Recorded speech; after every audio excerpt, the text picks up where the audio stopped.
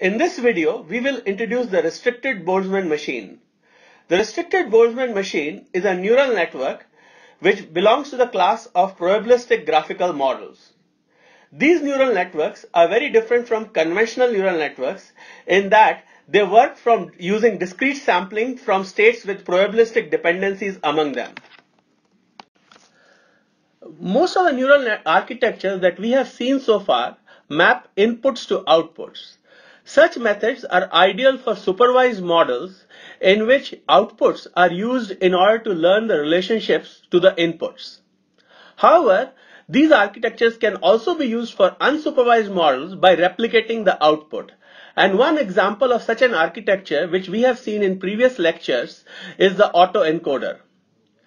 Restricted Boltzmann machines are a fundamentally different class of models. They are borrowed from the notion of probabilistic graphical models. In these models, we have a graph of probabilistic dependencies between binary states that are outcomes of distributions. I will emphasize the fact that most of the work on restricted Boltzmann machine uses binary states, which means that the states are drawn from 0 or 1. And they're typically drawn from a probabilistic distribution over binary states. In this case, the training data is also binary in nature, and the binary training data provides examples of states. These techniques are ideal for unsupervised models. Now, there are some fundamental differences of the restricted Boltzmann machine from conventional neural networks. In a conventional neural network, we have an input to output mapping. However, in a restricted Boltzmann machine, we do not have this notion of input to output mapping. Rather, the states are discrete samples of probability distributions with interdependencies among the different states. So what it means is that there is a graph of dependencies among the states, and these dependencies are probabilistic in nature, and we will see the precise nature of the probabilistic dependency later. And all the states are drawn as discrete samples from these states which satisfy these interdependencies.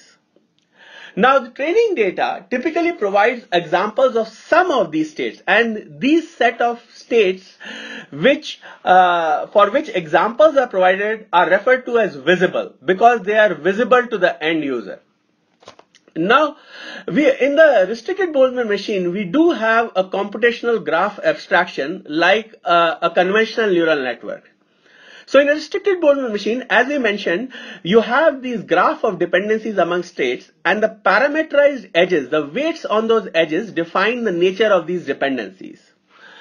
And the use of the computational graph abstraction is its main commonality with conventional neural networks. And as we will see later, this similarity with conventional neural networks can be exploited for pre-training of conventional neural networks.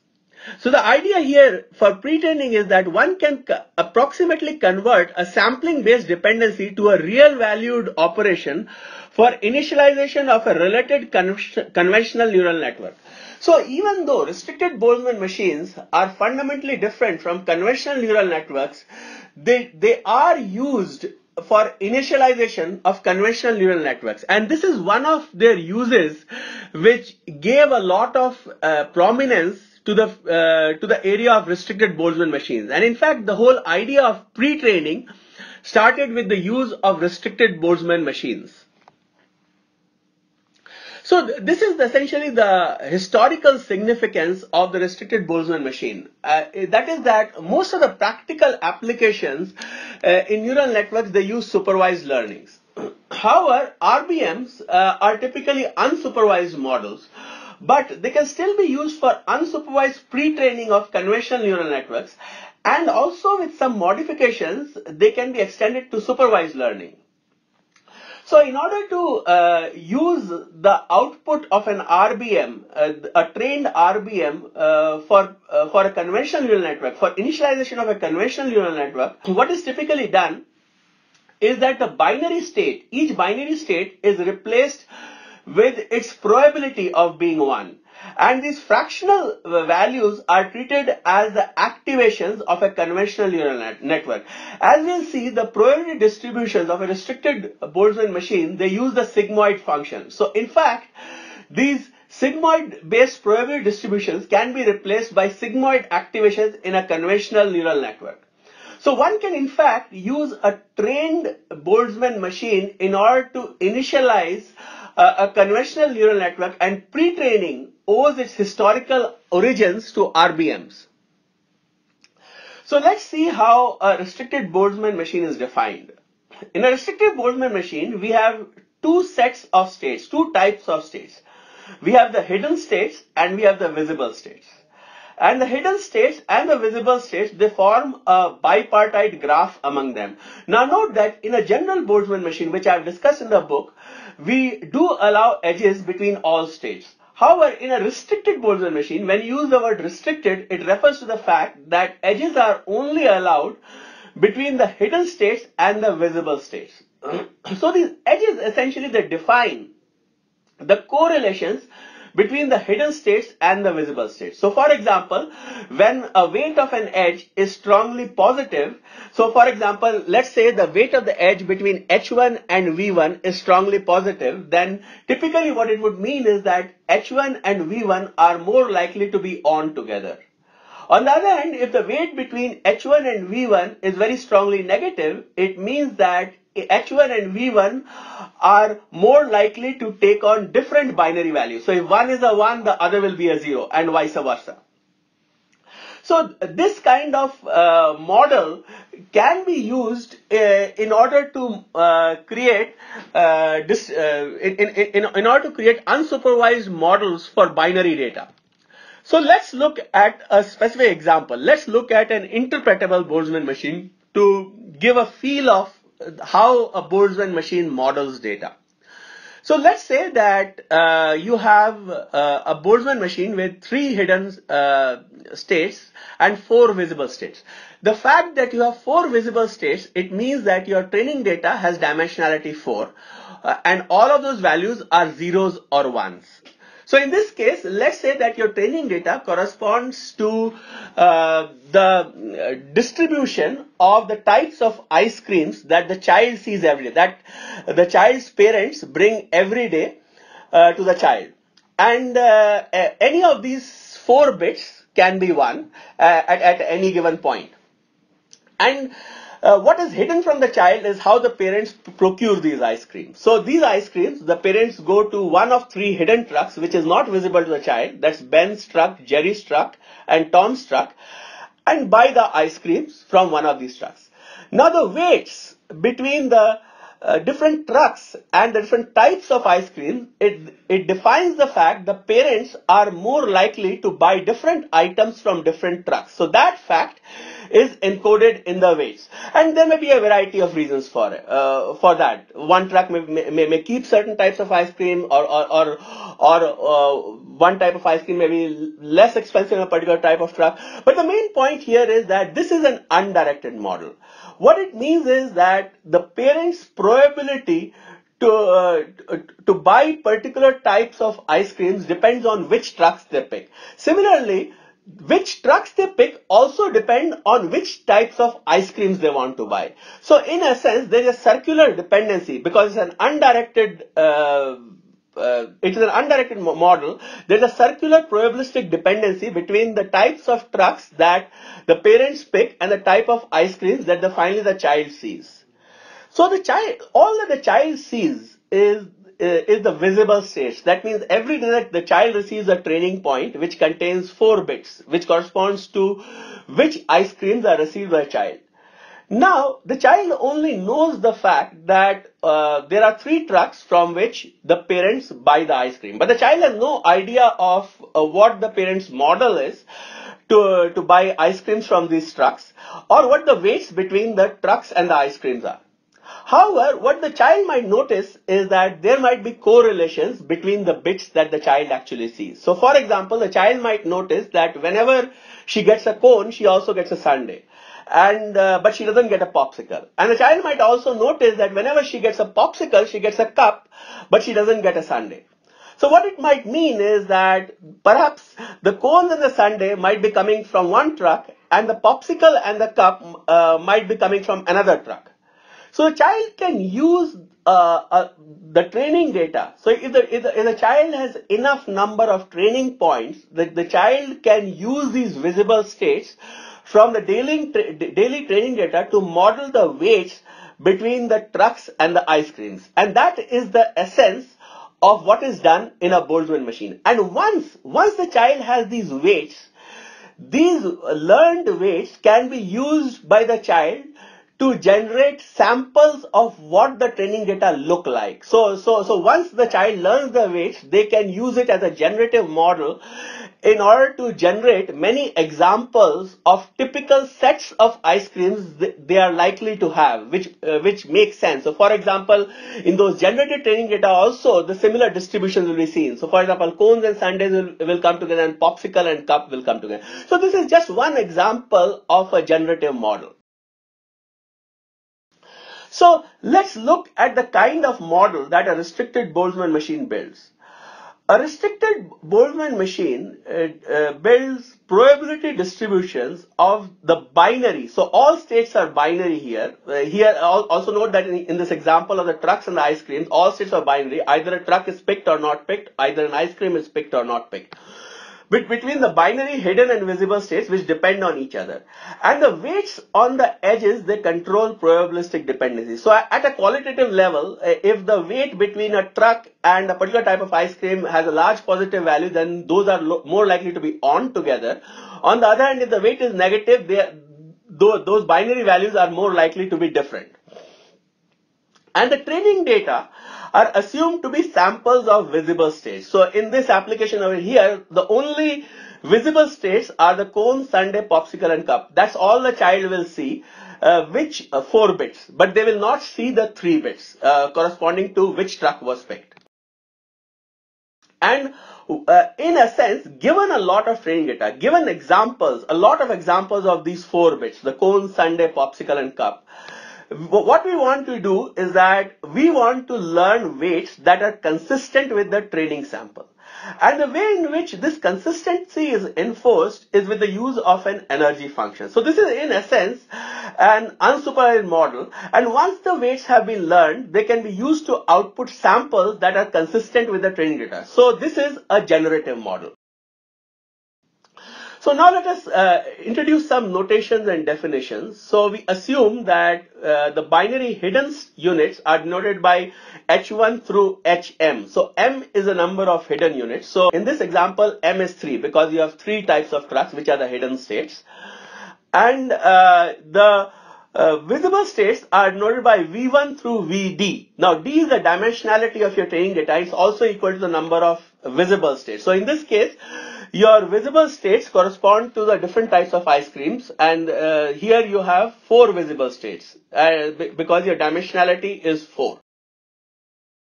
Now the bias associated with the visible node I, Vi, is noted by BVI. Now what is the bias? In essence, what the bias tells you is independent of what the probabilistic dependency is of a cone to a truck, there is an inherent bias towards picking a particular ice cream. So for example, cones are more likely to be bought. So that will have a high bias. Or if cones is less likely to be bought, that means that the bias will be negative. So here you have these types of bias variables for the visible states, and we also have bias variables for the hidden states. So the bias variable for hidden states tells you the inherent propensity to pick a particular truck, independent of the probabilistic dependencies. So the weight of the edge between the visible node Vi and the hidden state Hj is noted by Wij. So in essence, this tells you something about the correlation between the visible state I and the hidden state Hj. Now note that all of this, all of what we discuss in this lecture uses binary states, because most of Boltzmann machines and restricted Boltzmann machines, they work with binary states. However, with some work, the approach can also be generalized to non-binary data, and that is discussed in the book. So, as we mentioned earlier, the hidden states and the and the visible states, they depend on one another. So, what are these dependencies? These dependencies, they use the weight function. They use the weights between the edges. So in a sense, what one is doing, the probability that the hidden state is 1 is given by 1 plus 1. This is a sigmoid function. Sigmoid function minus bjh minus I is equal to 1 to do vi wij. Now note that this value in the brackets, the part within the exponent, this is essentially a linear transformation, which is similar to what you use in a conventional neural network. So in a sense, what you're doing is that you're applying a linear transformation, then you're applying a sigmoid activation, except that now you're using the sigmoid activation to sample. In a conventional neural network, you use the sigmoid activation to set a fractional value. Here, that's the main difference. So there are two differences. One is that the dependency is both ways. The hidden states and the binary states, the hidden states and the visible states, they depend on one another. In a conventional neural network, the dependency is only one way. There are forward operations. Here, they depend on one another. But the nature of these activations, they are very similar. The nature of this operation it's essentially a sigmoid and a linear operation combined, except that we are now sampling from that probability. And now what you want to do is that you want to learn the weights wij so that the samples of your training data are most consistent with these relationships. So in a sense, these relationships, what they tell you is that once the parents have made up their mind what the visible states are, what the hidden states should be, and once they know what the hidden states should be, what the visible states they should pick. So there is a circular dependency, which is what makes the training a bit more difficult. As we'll see, there is a notion of Gibbs sampling, a notion of thermal equilibrium, which is required in order to identify samples which satisfy this type of circular relationship. So in order for these samples to be as consistent as possible, we use an objective function. And that objective function is an energy function which tries to force consistency by minimizing the expected value of E. Now note that all of these VIs, edges, VI and edges, they are all random variables. So what you're trying to do, you're trying to learn weights which will minimize the expected value of this expression over here, because this is a random expression. Now, one point that you'll notice in this energy function, you have this wij, then Vi multiplied by Hj. Note that if Wij is highly positive, then this energy function will be minimized. It will be highly negative only when Vi and Hj tend to take on the same values, which is consistent with what I discussed earlier, that high weights imply higher correlations among the corresponding states. So before we discuss, we get into the training process of a Boltzmann machine, which is learning the weights. Let's say that you have already learned the weights of a Boltzmann machine. So one question arises is that, let's say that you have somehow learned the weights of a Boltzmann machine. How would you generate data from the Boltzmann machine? The data is generated by using Gibbs sampling. The idea is that in Gibbs sampling is that you randomly initialize the visible states, and then you sample the hidden states using equation 1, which is in the previous slide. So in a sense, so let's say in this example over here, let's say you randomly initialize cones and sundae to 1 and popsicle and cup to 0. And then what you do is that you use equation 1 over here, because now you have some sampled values of Vi, so you can evaluate the right hand side. You have already trained your model, so you know what the Wijs are, you know what the bias is, and you have a random initialization for Vi. You can calculate a probability for each hidden state, its probability being 1. Then you'll sample from these hidden states. So now you'll get a sample of the hidden states. Now what you will do, once you have a sample of the hidden states, you will use equation 2 to get another sample of the visible states. So in a sense, what you do is that you alternately sample the hidden states and the visible states from one another using equations 1 and 2 until thermal equilibrium is reached. So thermal equilibrium essentially means that you theoretically have to do it for an infinite number of iterations, but in practice doing it for a large number of iterations is good enough. And uh, uh, at thermal equilibrium, a particular set of visible states at thermal equilibrium provides a sample of the binary training vector. So here in our example over here, so let's say our child somehow modeled the weights. And then after modeling the weights, the child used this Gibbs sampling in order to generate a sample of what her ice creams would look like on the next day. So that gives her one sample of a four-dimensional point which is typical of the kind of ice creams that she receives every day. Now note that if she wants to get her next sample, she can't just use one more iteration. She has to repeat this entire Gibbs sampling again for a large number of iterations in order to generate the next sample. So as you can see, generating samples with this type of approach can be very expensive because in a sense each time you are generating a visible state you have to use Gibbs sampling, and the weights in a sense they implicitly encode the distribution by defining the probabilistic dependencies between the hidden states and the visible states.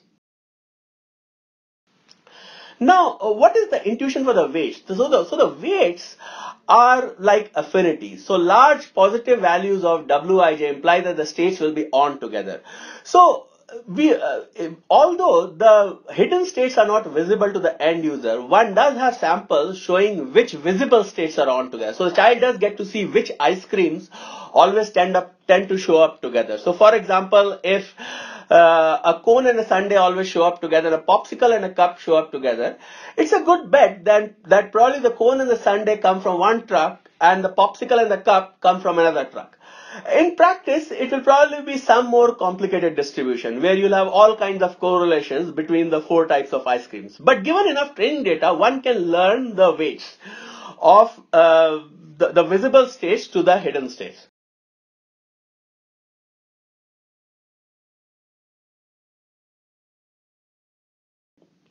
The weights will be learned in such a way that the hidden states will be connected to correlated visible states with large weights.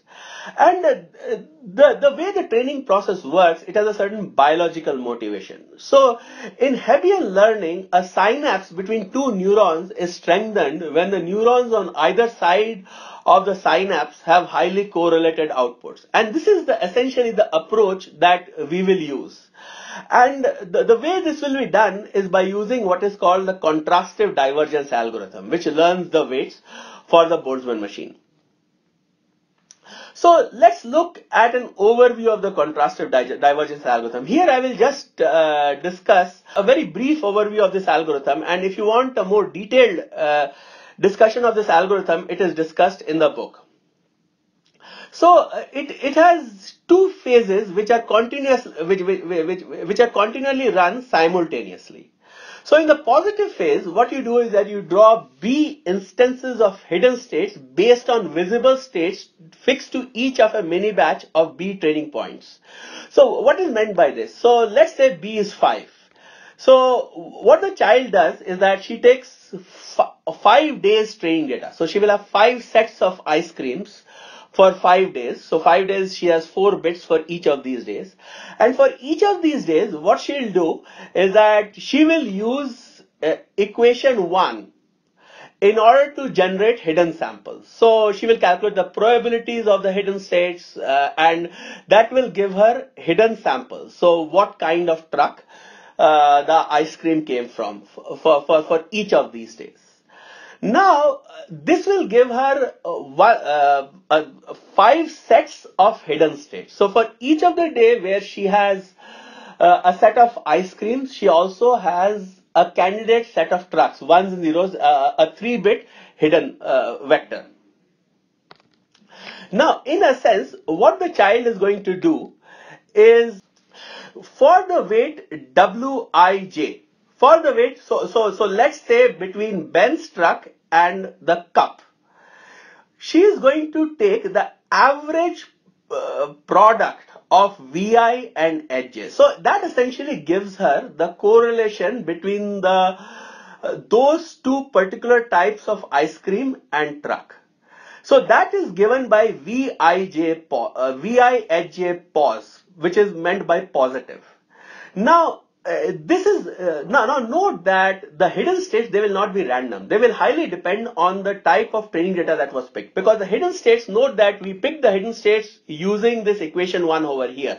So depending on what the visible states were, and as we know there are correlations among the visible states, you will get particular types of hidden states.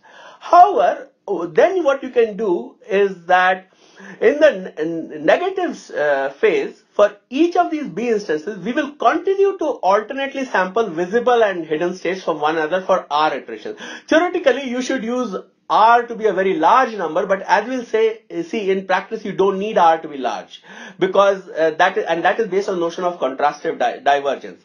So that will give you more of the kind of, based on the current weights, it will tell you what the correlations are between VI and Hj based on what the weights currently are.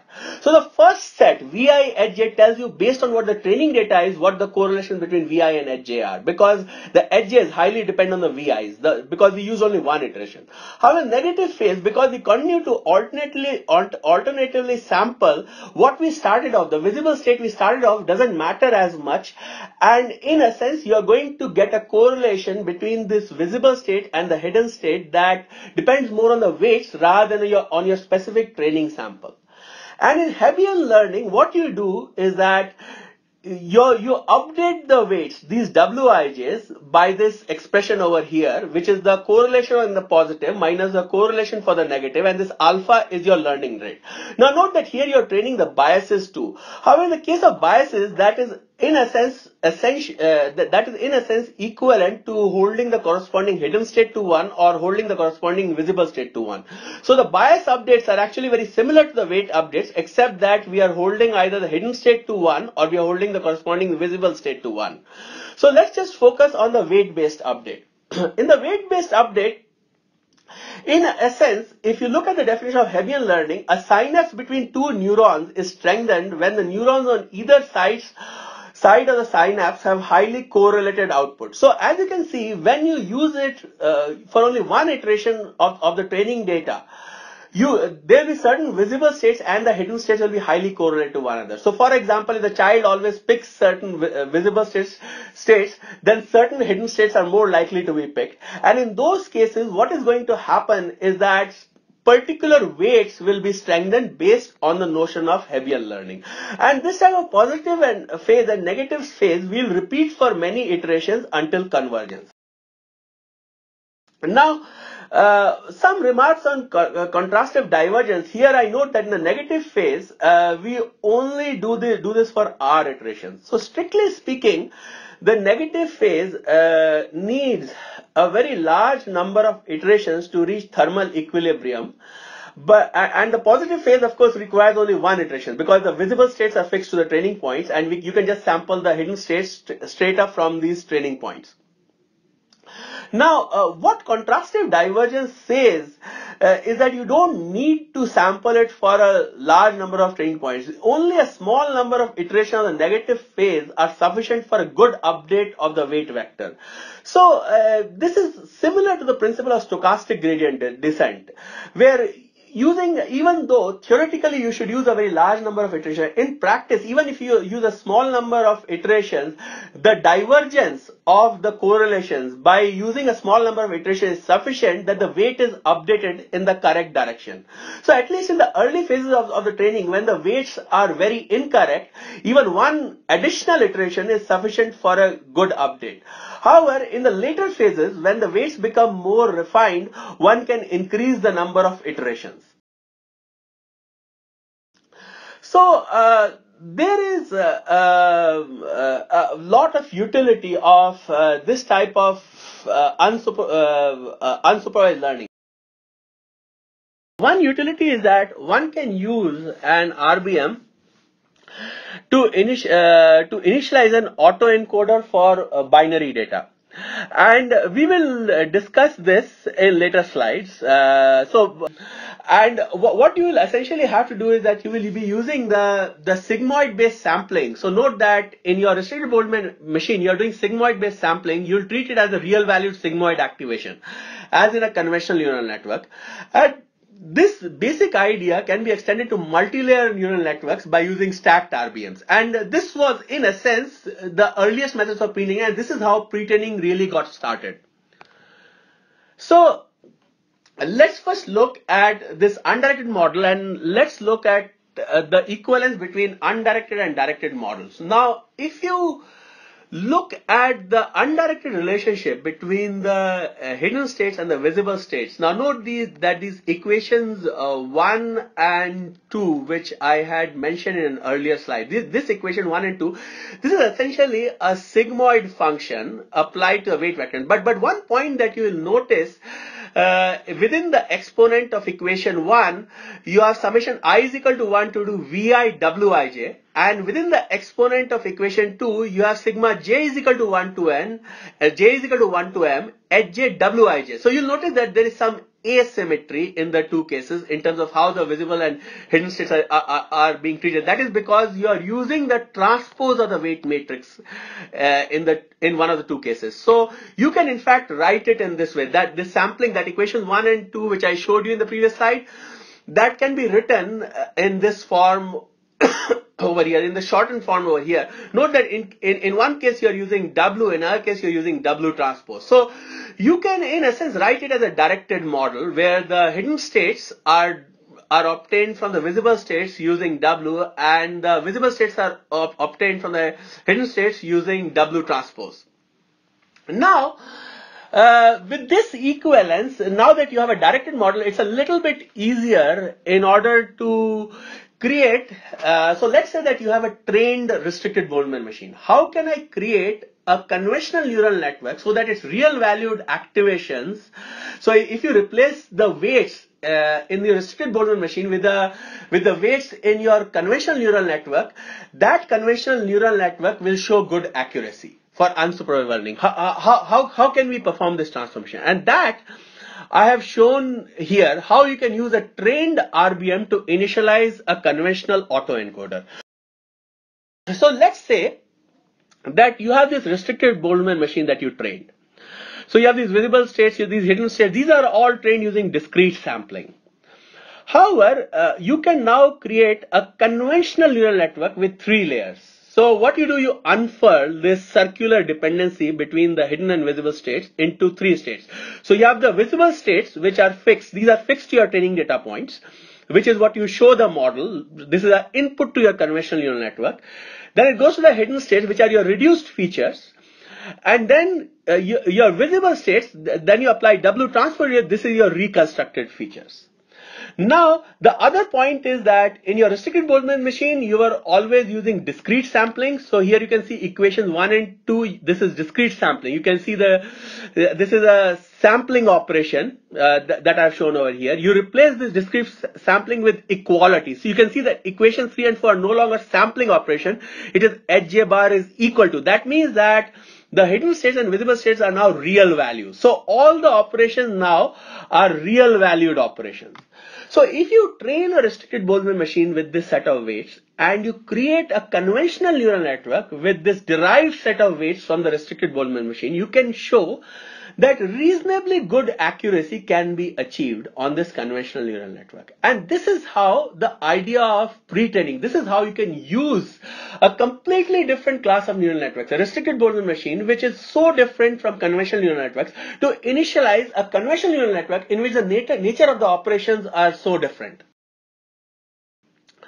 So one question that arises is, well, an RBM seems like a very computationally intensive way to train. Even sampling a training point from an RBM requires GIP sampling, which seems to be so expensive. Why would one want to use an RBM to initialize a conventional neural network? One of the reasons for this is that in the earlier years, conventional neural network did not train very well, especially with increased depth. Now we have many more tricks, so one can do much better. So we have batch normalization, and pre-training has been extended to conventional networks. So it is not so much of a problem anymore. But in the earlier years, the vanishing and exploding gradient problems were huge challenges for training conventional neural networks. And in these cases, because an RBM trains with the contrastive divergence algorithm, there was no vanishing and exploding gradient problem. So this approach was seen as a shortcut to training deep neural network, especially if you can use stacked RBMs to initialize deep networks. So far we have only shown the case of initialization of a simple autoencoder. This is the simplest form of an autoencoder I have shown here on the right, where you just have a single hidden layer. But you can also apply this trick with stacked RBMs to initialize deep networks. And so the approach was generalized to conventional autoencoders later. So how does this work? So what is a stacked RBM? So a stacked RBM here is you have a set of hidden states and visible states. So one set of hidden states and visible states, on the left I have shown it as a rectangle. So what you do, you train one RBM like you would train any pair of hidden and visible states. Then whatever the hidden state values are, you copy it to the next RBM, to RBM2, and then you sequentially train the next RBM2, and then you again copy the hidden states of the next RBM to RBM3, to the visible states of RBM3, and then you again train RBM3. So in a sense, this is what you call layer-wise pre-training. In an earlier lecture, I had discussed layer-wise pre-training with autoencoders, and in fact, that idea of layer-wise pre-training, it was inherited from this idea in the case of the restricted Boltzmann machine. Because in the restricted Boltzmann machine, it's very natural to do layer-wise pre-training, because typically the restricted Boltzmann machine is trained in layer-wise fashion, where you train one set of hidden and visible layer together. So now note that each of these Boltzmann machines, they will have their own set of weights, W1, W2, W3. So you're going to use the parameter matrices W1, W2, W3 by successively training RBM1, RBM2 and RBM3 individually in your pre-training phase. Now once you have performed this pre-training of your restricted Boltzmann machine using contrastive divergence, you can use it to initialize a conventional neural network. Now this unfurling of this Boltzmann machine that I have shown on the right here is very similar to this unfurling which I showed in this slide over here. So again, all you are doing is that you are in a sense inheriting these weights W1, W2, W3 from the Boltzmann machine, which you trained using contrastive divergence. The difference is that now you're treating this as a conventional neural network.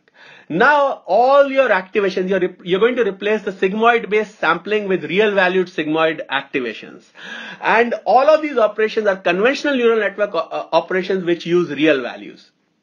And then what you're going to do is that you're going to do fine tune with back propagation. So you can see that the one on the right, the matrices have changed. So you can see on the left it's W1 transpose is W1 transpose plus E1. So all the matrices, they are fine tuned using back propagation. That's conventional back propagation because you can treat it as a conventional neural network. And typically this is much easier because the way in which the RBM is trained, your initialized neural network already performs reasonably good reconstruction. So fine tuning it is much easier than starting from scratch. You no longer have the vanishing and exploding gradient problems when you use this type of approach. Now RBMs have also been used for a variety of other supervised and unsupervised applications. So it has been used for collaborative filtering, and in fact it was a component of the Netflix prize contest, and it in fact gives quite different results from an autoencoder like architecture in an earlier lecture, because the autoencoder like architecture was more like matrix factorization and the RBM results are very different from matrix factorization, and that is why it's very natural to use it as an ensemble approach, because one gains more by combining diverse kinds of models. And an RBM can be used for topic models, and it can even be generalized for classification. So even though RBMs are inherently unsupervised models, one can directly build supervised models with the use of RBMs. So here I have given an example of how you can train RBMs for collaborative filtering. Now here I have shown RBMs for two different users. Now I'm assuming that your hidden units, you have two hidden units. So that's in matrix factorization parlance, this would correspond to a factorization dimensionality of 2. So here you can have hidden units with dimensionality 2. In practice, of course, your hidden units will have a much larger dimensionality, but for the purpose of clarity, I've only shown two hidden units here. And you have 5 movies: E.T., Nixon, Shrek, Gandhi, Nero. But not all users have rated all movies. So the user on the left, has only rated ET and Shrek, and the user on the right has rated ET, Nixon, Gandhi, and Nero. So you get two different Boltzmann machines for these two users.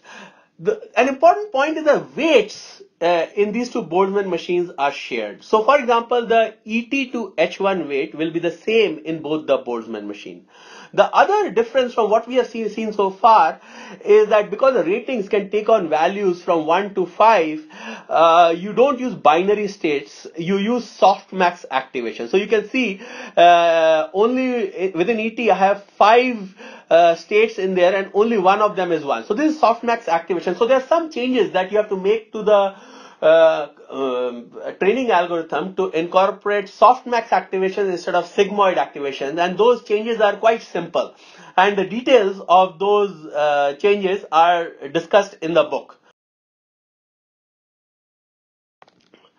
One can also use it for to build topic models. So in topic models, in a sense, what you're going to do is that the visible states will correspond to the tokens in the document. So you will have as many visible states as the number of tokens in the documents. So the visible states will share, so each token in the document will share the same set of parameters. But the hidden units will have different sets of parameters. And again, the visible states take on softmax units. So typically, the size of softmax, that means the number of possibilities in softmax, is equal to the lexicon size. Now, imagine a situation where you have a lexicon size of 100,000 and a document containing 20 words.